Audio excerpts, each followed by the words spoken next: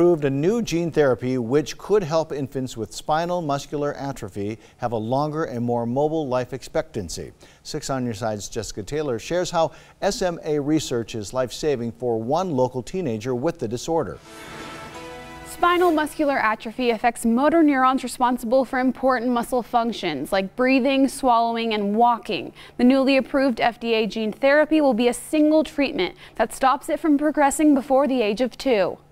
Skyers Rupplinger has interests you'd expect of any 15-year-old. Manage my own YouTube channel. But he navigates life a little differently. Spinal muscular atrophy, there's 3 types. So 3 is where it's degenerating in a later age. Type 2 is you never be able to walk really, and then Type 1, it's where you're a baby and you have a very high chance of dying. Skyers was diagnosed with Type 2 spinal muscular atrophy at age 3. He takes quarterly treatments to manage it and stop further nerve damage. A needle that has to be around 9 inches long, just like this, and then they go from the side and inject it from the side because I have a spinal rod. The FDA recently approved of a new treatment for all types of spinal muscular atrophy before age 2. The new gene therapy blocks symptoms before they develop and basically fixes the gene problem before it begins. It's supposed to stop any more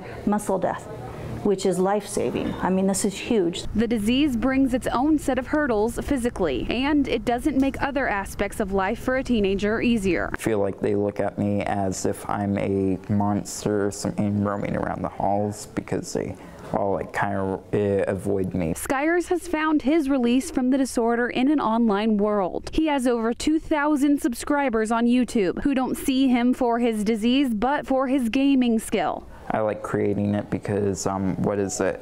There's no diseases in that game.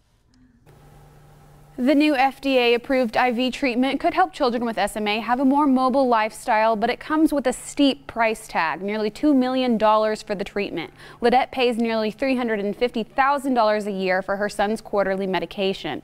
More information is available on our website. Reporting live in studio, Jessica Taylor, 6 on Your Side.